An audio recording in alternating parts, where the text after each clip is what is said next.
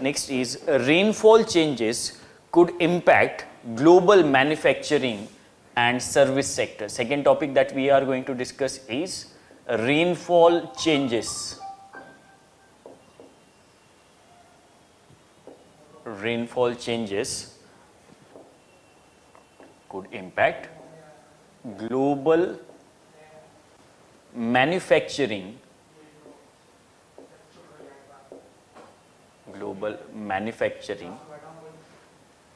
and services sector.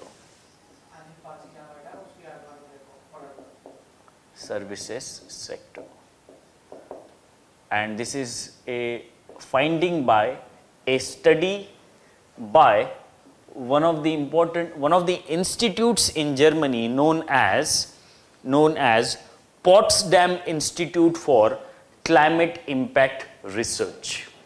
So that institute, or researchers from that institute, carried out a study, and they have come to the conclusion that rainfall changes could impact global manufacturing and services sector.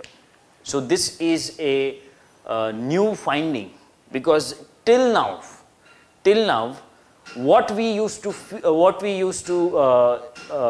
read, or what we used to comprehend, was that it is agriculture, or it is primary sector like agriculture, animal husbandry, fishing, mining, which will be affected by the changes in climate, be it change in rainfall. So that was the earlier idea, that primary sector will be affected by the changes in the climatic conditions. But now, as per the study by this research group of Potsdam Institute in Germany, they are saying that it is not only agriculture, it is not only primary sector, but also manufacturing and services sector are going to affect because of rainfall changes in the rainfall distribution and amount, right? So what that is the background, that is the context of this particular topic. So as per them, increase in rainfall days and severity of downpour due to human induced climate change may be a blow to global economic growth, especially in the sectors like manufacturing and services. That is the context of this particular topic. And the researchers group, what they have done, they have compared daily rainfall data. They have compared daily rainfall data of almost 79 countries. They have compared daily rainfall data of almost 79 countries with the economic output, with the 77 countries, not 79, 77 countries. Daily rainfall output data of 77 countries was compared with the subnational economic output for the period between 1979 to 2019. So for this period, they compared, for this 40 years period, they compared the rainfall pattern with economic output, and they have found that, based upon that data, they have found that there is impact of increase in number of days in rainfall, and that may lead to fall in the growth rates. Moreover, rise in extreme rainfall days even increases loss in the economic output, right? So whenever there is increase in the intensity and rainfall days, economic output will be lesser, and whenever such rise is extreme, then even loss also increases. That is the first finding of that particular group. Moreover, second finding is that increase in both number and severity of rainfall days within a given year reduces economic productivity as well. So that is the second finding. If there is increase in the number of days as well as severity of extreme rainfall, then there will be impact on economic productivity as far as manufacturing and services sectors are concerned.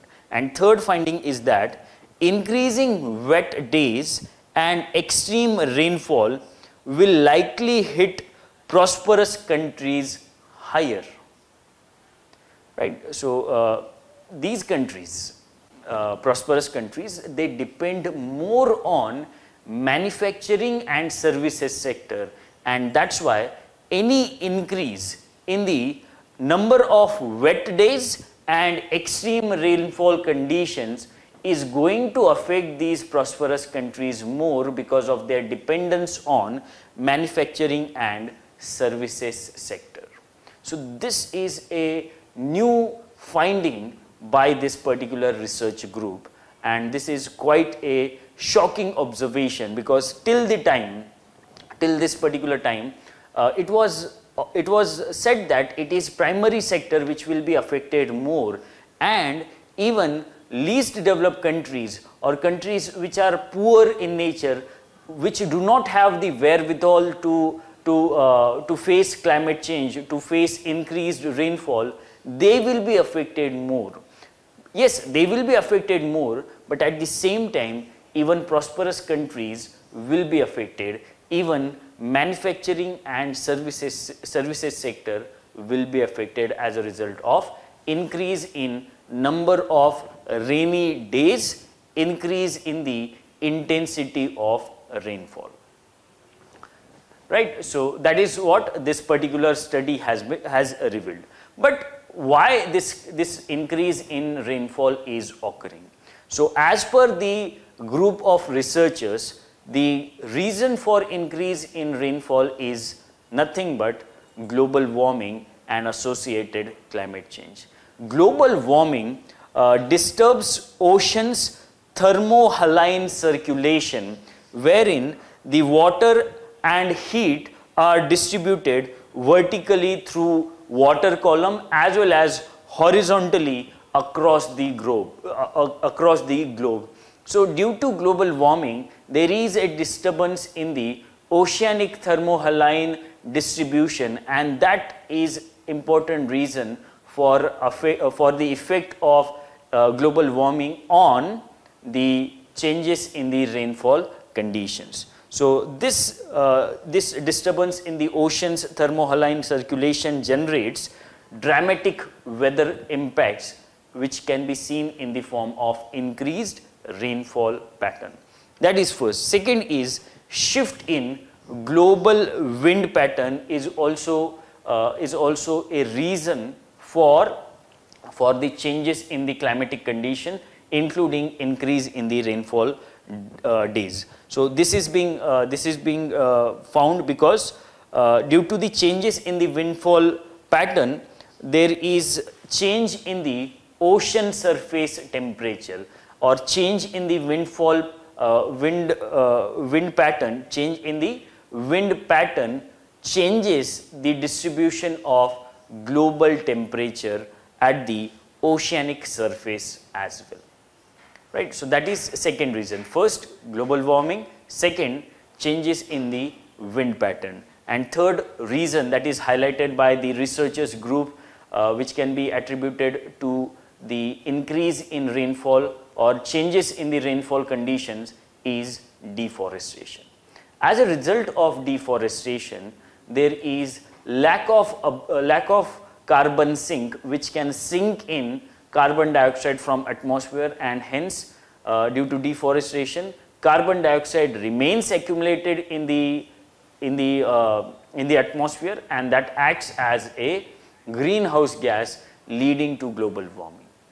Right? So these three are considered as the reasons because of which there will be impact on the climatic conditions, including changes in the rainfall pattern. So apart from the impact that this study group has found on manufacturing and services sector, what will be the impact of changing climate as a whole? So changing climate will lead to fall in the agricultural output. Apart from manufacturing and services sector, which will be affected as per this study, climate change will lead to fall in the agricultural output as well, right? Why? Why? Because arable area will reduce as a result of climate change. There will not be enough arable area because of land degradation, droughts, associated associated desertification. All these aspects will lead to reduction in the arable area, which will affect agricultural production, and thus it will put a question mark on food security. Moreover, there will be forced migration of people from areas where climate change is having worst impact. For example, Deccan interior, which has seen droughts in 2016-17, there was migration from that region to other regions of the country. So that is also the consequence.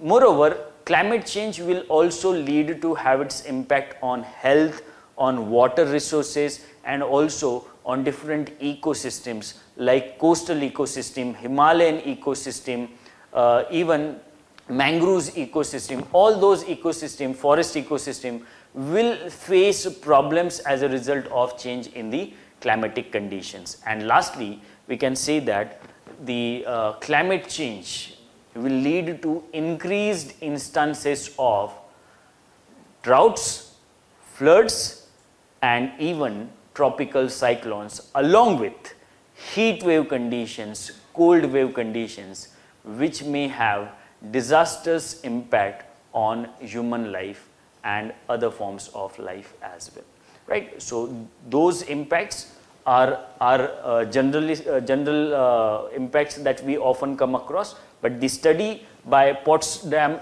University or Potsdam Institute has found that the impact will be there on manufacturing and service. Why impact will be there on manufacturing and service?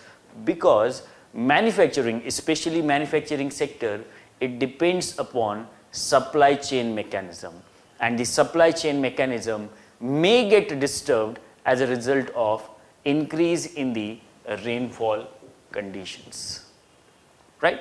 So what India can learn, why this study is important for India? This study is important for India because India is pushing manufacturing sector. India want to increase the share of manufacturing sector in its GDP so that there is more job creation in India, and hence this study is important for India as well. We should take appropriate measures to ensure that there is least impact on the manufacturing sector as a result of climate change, not only as a result of increase in rainfall pattern, but as a result of climate change, right? So that is about this particular topic. But to conclude, we can say that it is not that climate change is affecting manufacturing and services sector, but these sectors are themselves culprits for climate change, especially manufacturing sector, because in the manufacturing sector, on the huge scale, fossil fuels have been used since industrial revolution, and that has led to addition of greenhouse gases, and that is leading to climate change today. So yes, manufacturing and services sector will be affected, but it is the result of manufacturing the activities in the manufacturing sector itself which have led to climate change, right? So that is about the second topic.